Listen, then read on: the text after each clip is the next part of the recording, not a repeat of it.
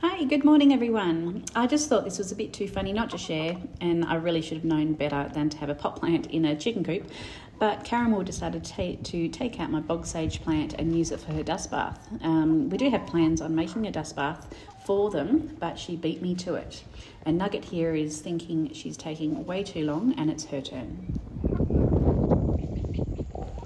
Okay, so this old bath is going to be our new compost that our chickens can turn over and sort through. We just have to find the right spot for it.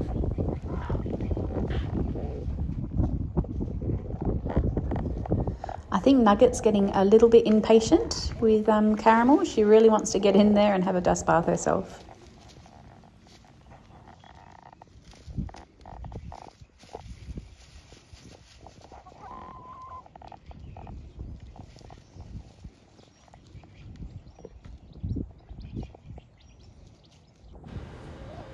Right, so now we get around 12 eggs a day from 14 chickens, which is fantastic.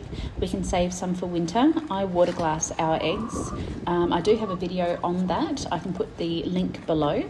So most of our chickens are first year layers, so we have a bit of time yet before thinking of getting any more young chickens.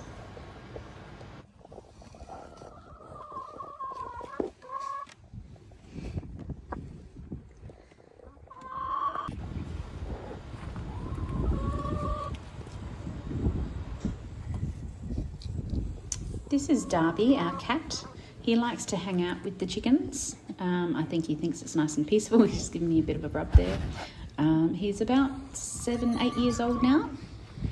All right, so this is our gate that I made into self-closing with some trampoline springs. I do have another video on that, which I can put a link below.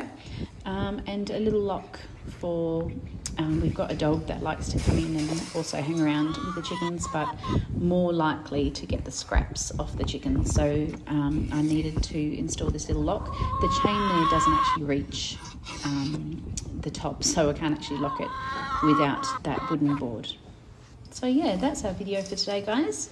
I hope you have a wonderful afternoon, and I'll see you on the next one. Bye.